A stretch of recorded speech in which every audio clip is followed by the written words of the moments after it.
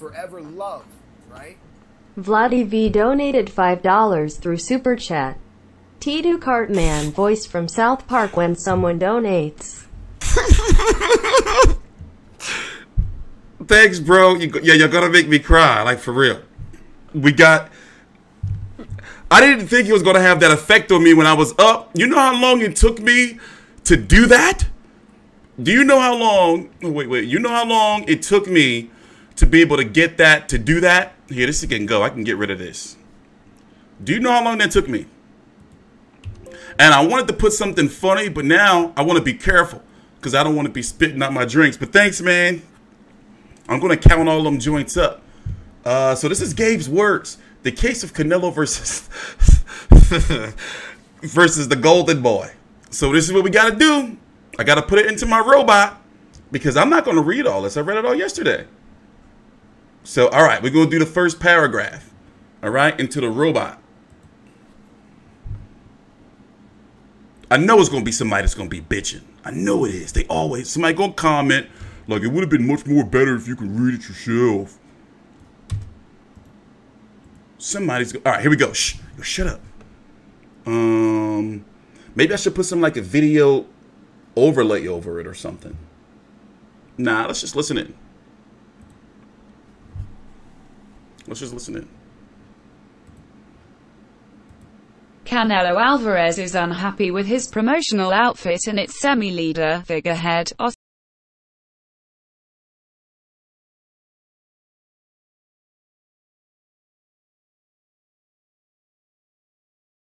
Canelo Alvarez is unhappy with his promotional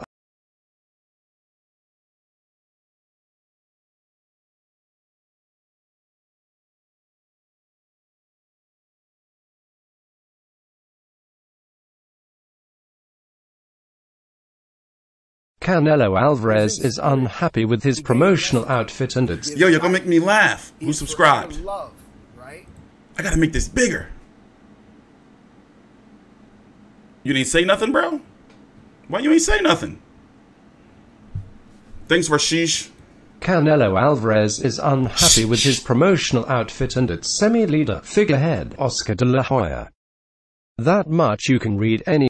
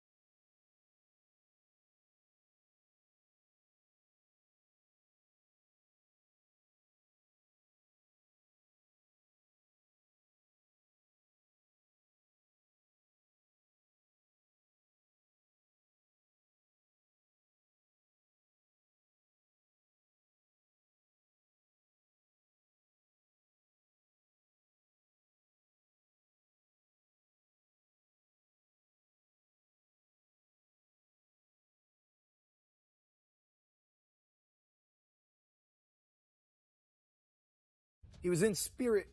He gave messages. He gives guidance. He is forever love, right?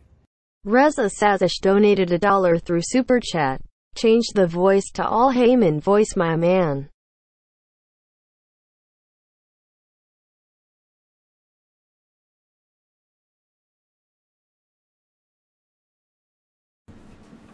We're still working out the kinks. All right.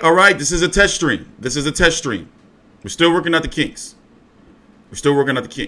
But now I think I got it. So we're going to have a good show. I got it. We're going to have a good show. All right, I got it now. All right? I got it. All right. Canelo Alvarez is unhappy with his promotional outfit and its semi-leader figurehead, Oscar de la Hoya. That much you read anywhere. We already knew that they were having beef. All right? But here are some reasons, all of which I shared with Golden Boy seeking his versions of events, and none of which was rebuted. Meaning Gabe, the writer of this article, contacted Golden Boy, and they didn't say nothing to him. They didn't say like, nah, ain't none of this shit is going on. Canelo told Oscar during negotiations last year not to promise the DAZN the third fight with Golovkin, not because Canelo feared the fight, but because he felt he won the second fight in straightforward fashion, and he sincerely disliked the idea of helping Golovkin out financially. You know, the blood is bad. It's bad blood. Bad blood. You know, yet Oscar promised DAZN a third Canelo GGG go around anyway, which has hurt a bunch of people. It led to DAZN signing Golovkin by guaranteeing him a shot at Canelo they cannot deliver presently. DAZN is in breach of the Golovkin contract as a result. And Golovkin's lawyers have now sent DAZN a letter about the violation demanding a title fight, so their guy has a belt to dangle before Canelo in 2020. The Sergey Derevianchenko fight. The mic is not off. Shut up. We got to get there, guys. All right? We're here. All right? Because I got to edit all this up, and then we got to start doing streams 5 days a week. You know? Got a show coming out. I need your help. So let's make it through this, you know? The DAZN C-suite definitely wants for the box. Okay, so here's where he starts throwing all these references out there that we're not even going to get into. But the point of the article, and basically, is that here's the thing. Let's start here. Canelo's also upset Oscar receives his own perks as a part of Canelo's $350 million DAZN contract. Part of the paycheck Canelo generates is used to compensate other fighters on Golden Boy card. Canelo can't see why that money shouldn't go to development of his own business. Like a promotional company for, like, yeah, where is Canelo Promotions? You know? After all, nobody has made money for Golden Boy, but nobody has made money for Golden Boy, been a boxer in the black instead of red, besides Canelo for years.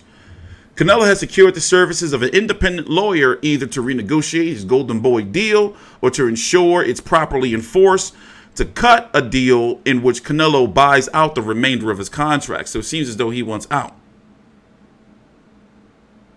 Right? Seems as though he went out.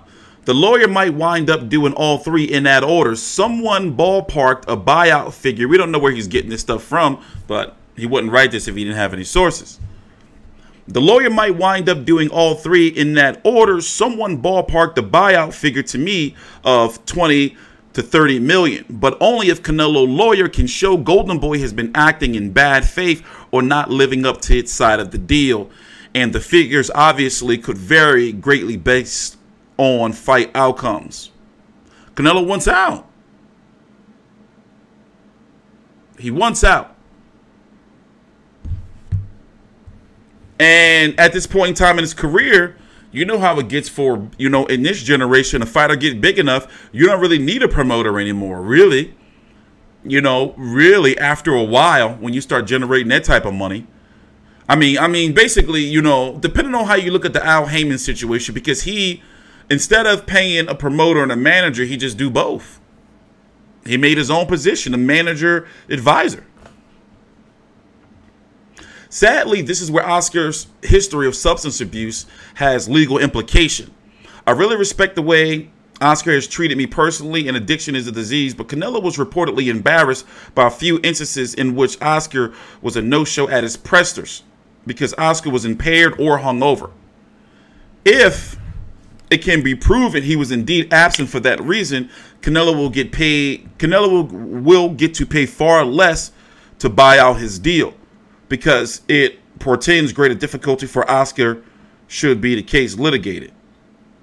Basically, what that means is, like, if Canelo can prove, like, yo, listen, like, it's not a situation of, like, not just financial.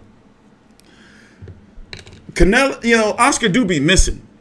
You know, why is this so bright? God damn it.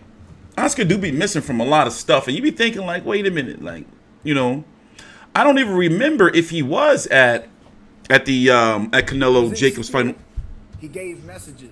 He gives. I got to make that bigger. He is forever loved, right? Jason Elliott donated $5 through Super Chat. After hearing you read that, I need you to K that reading Rainbow intro, bruh.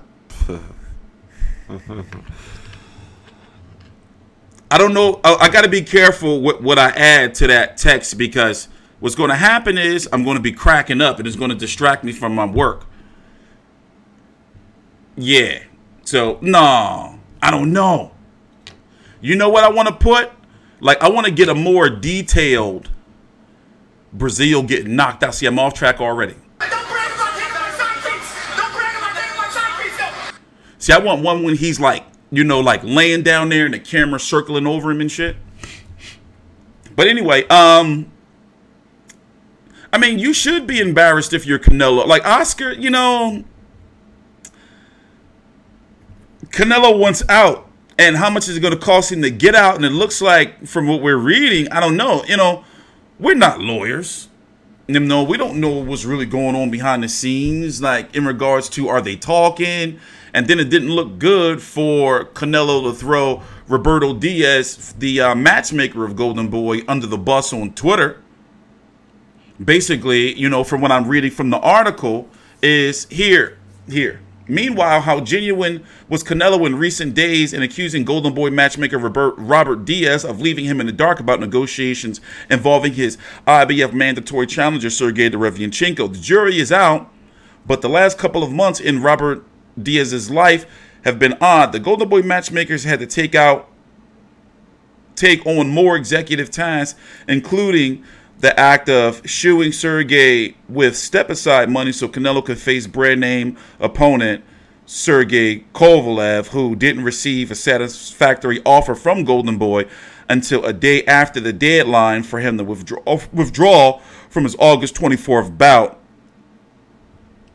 It has been a lot of shit going on. Hold on. According to one source, Golden Boy ignored all calls and emails from the IBF and from Sergey's representatives for more than 2 whole months, and only got back in touch just before an IBF mandated deadline in order to ask for the deadline to be pushed off, which it was. Had Diaz picked up the phone, perhaps the step-aside fees would have been accepted and the IBF belt retained. So basically, you know, if this is true, yeah, it's like, you know, somebody not doing their paperwork. It's like, how you fuck, like, how do you let something like that happen? You know, I understand what the fuck. Strawberry smoothie, it's the seeds, the little seeds.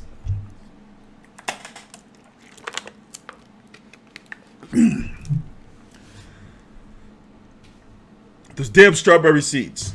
You always get stuck in my throat. So,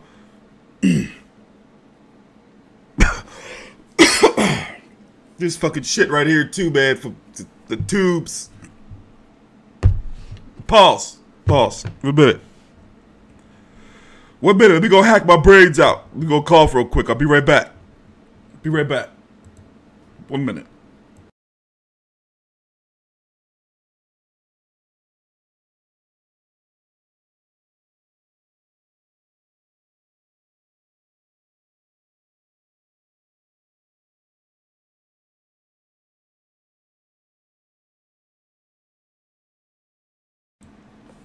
Nah, from when I had that I'm still having those lingering effects from that damn coma, man. That shit still be haunting me.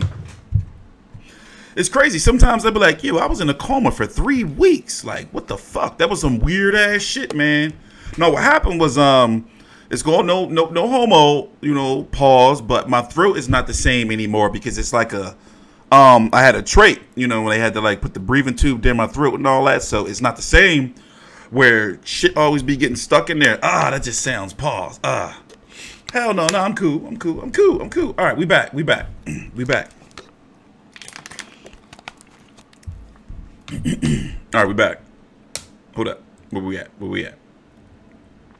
I got all these screens and everything now, man. It's, you know, takes a little bit, get used to. But all right, yeah, I know what I got to do. We got to change that super chat voice, right? We got to change that super chat voice. Make it something funnier. And we got to get more creative with the images. Right?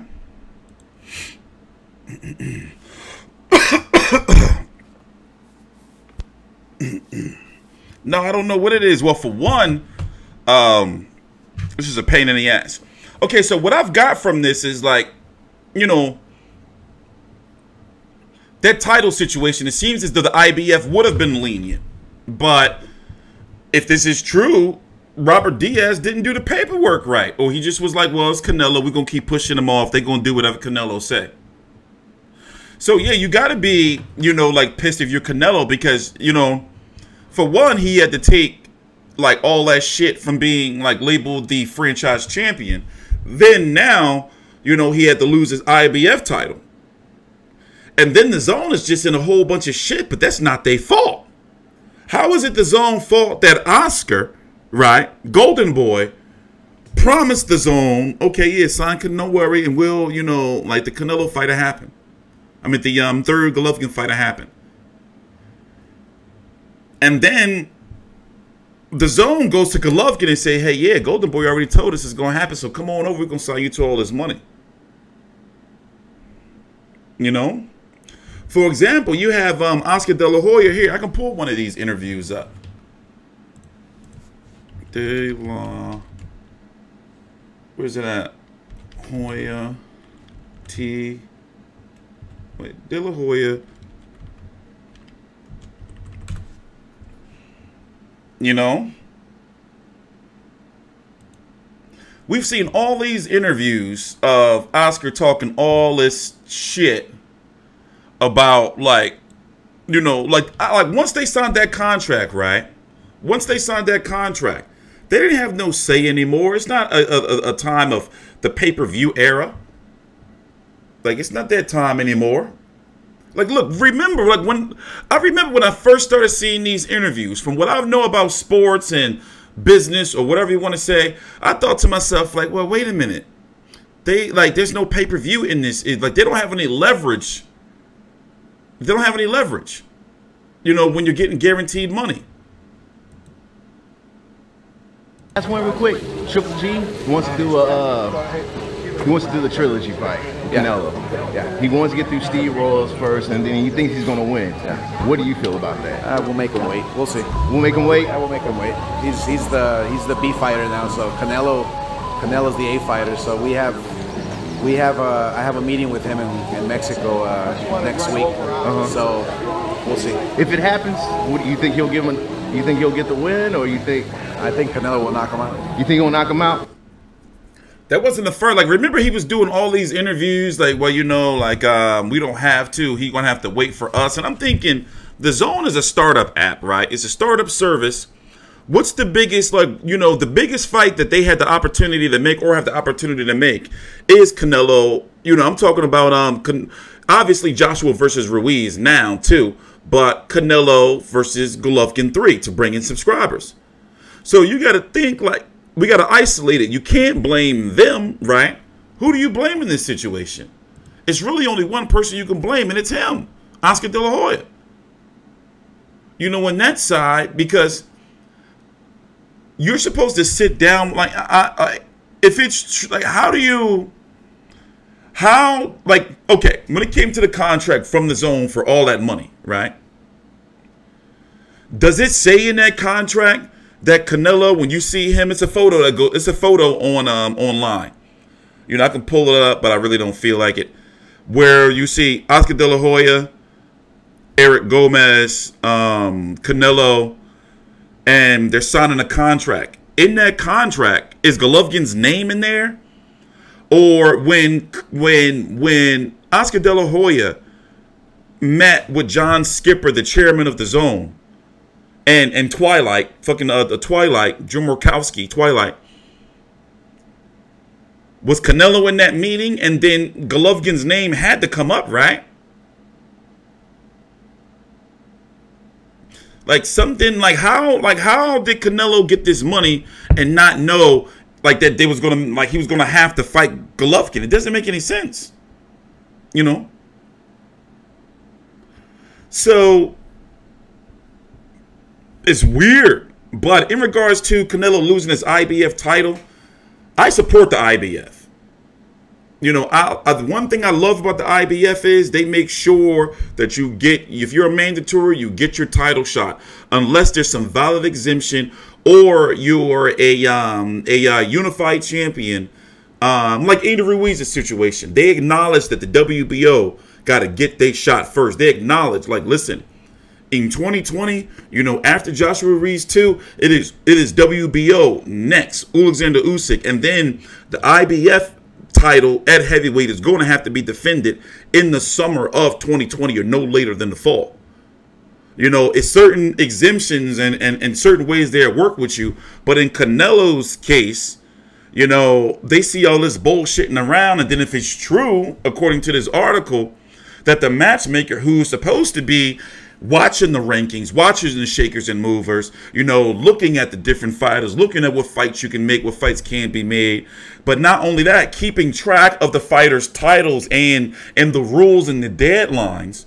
You know, like for Canelo to be made the franchise champion was stress off the back of a guy like Robert Diaz. Because then he don't got to worry about, oh shit, Charlo too, like shit, you know? So all of it is just weird, and it is true. Oscar's been having like a lot of issues over the years. You know, partying too much. Luckily, you know, we don't see that, you know, or feel. I don't feel that it's nowhere near as bad as it used to be, or maybe he got, you know, you know, more secretive with it. But it's not a good look, like, over the last couple of years, especially. It's not, like, put it this way. It's like when you get a new job, right? And then you start calling out, you know, for, like, bullshit during the fucking first 90 days. You know, they like, what the fuck? You know, so it's like you get that new deal, Oscar, you're not showing up to events, or you're not showing the pressers and shit. You're supposed to be everywhere. You just got all that money. And then the DAZN just gave you, your company, more money to put on other fights. And don't get me wrong, I've been liking those. I'm going to be at the Cole Frampton fight. Well, he's not fighting this week. We're going to talk about that later on in the video. We got to get on track. I got to get a timer to show how long we've been live, because I got to edit all that stuff out. So once again, for people who don't understand, let me just put this disclaimer out here. When you do a live stream, you just don't start talking. You see what I'm saying? So half an hour is overkill. I want 15 to 20 minutes of, like, you know, like making sure everybody know, get here. And then after that 20-minute mark, I'm starting. But afterwards, I edit all that stuff out. You know, because if I just say, okay, click live and then just start talking, I'm going to be repeating myself later on, you know, in the video. So I like to wait for, you know, and then move from there. But we are going to be streaming on Mondays from 12 to 2 every Monday, and select, well, all major fights. We're going to be here live once again on the late night show. At the most, I will do 2.5 hours. I don't want to do no more than 2 hours. So let's say, for example, you know how when a fight ends, you got to wait for the post-fight press conference, which usually starts somewhere between an hour to sometimes 2 hours after the fight. You see what I'm saying? So we're going back to that. And you know, thank you to the powers that be. We're in a situation right now where I'm the only YouTube channel that can bring you post-fight highlights. So we have the, you know, the go-ahead and now the technology to give you full post-fight shows where we can break down the knockouts, controversial stoppages, all that shit in fucking slow motion. Fight View 360, TstreeT Controversy Live. Also, did this Teespring store open up down below? Do you see the store down below in the description box yet? Yeah, we got 2 stores now. So yeah, I have been working, and now I got a whole bunch of time on my hands until November. So we're going to be streaming a lot. So when it comes to major press conferences, we're streaming them all. You know, weigh-ins, we're streaming them all. You know? So, all right.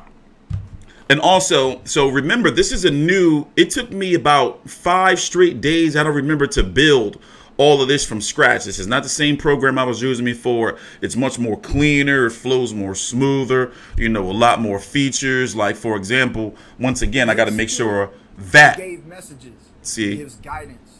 He is forever see, it's too small. Right? Dan Shigwada donated £2 through Super Chat. Keep up the good work, T. That's what's up. See, I gotta, that's what I was about to say. I gotta fix that up, make that, you know, like, it's too small. All right. And then fix the voice. I don't know what voice I'm going to give it. But yeah, we've been working on all this, man. Oh. You know, also I got like a bunch of bots where like y'all be able to like use like points for the channel and like to gamble. Not real money, but yeah. So, where did we leave off? What were we doing? Oh, that makes you wonder, right? I mean, Canelo's got to fight. He can't just like not fight. Is it Andrade? Andrade's been kind of quiet. You know, that's the rumor. They in negotiation. He's been playing fucking duck, duck, goose. You know, I understand, you know, that he doesn't want to fight Golovkin right away. You know, but it seems as though he just doesn't want to fight Golovkin again at all. And that's a bad look. You know? He wants to be done with it. And right now, he doesn't have like that type of Mayweather power where people are going to be. But then again, he didn't dominate. He can't just say, in my opinion, he can't just say, you know, I'm not going to fight him again, especially if he gets another belt. You know, Golovkin's not getting any younger. He's got to come back soon. I expect for October, November, and December to be busy. I wouldn't be surprised if we get fights the week of New Year. I wouldn't be surprised. Because remember, August is kind of, you know, and then remember these channels, streaming services, they got contracts, they got dates to fill.